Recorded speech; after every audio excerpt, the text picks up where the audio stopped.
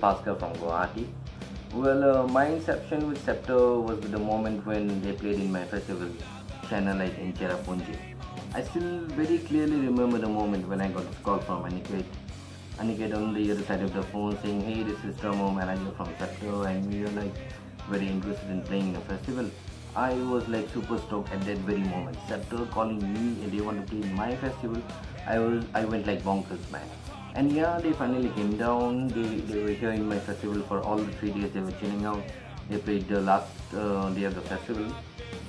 And at the back of the mind, I was thinking like Sceptre, big time band from Bombay. They're gonna be like full of attitude or so, which is not they totally not. They were the sweetest metalheads I ever met. We bonded at that very moment. And me dealing with Sceptre is more on a personal touch. It's not like a business deal. I'm like very close with Aniket and Gary, and we share a very close bond. And yeah, well, all the best for your upcoming album, for your tour. I wish you tour the whole country, the whole world, if I wish. And see you on the tour bus, guys. The Flash.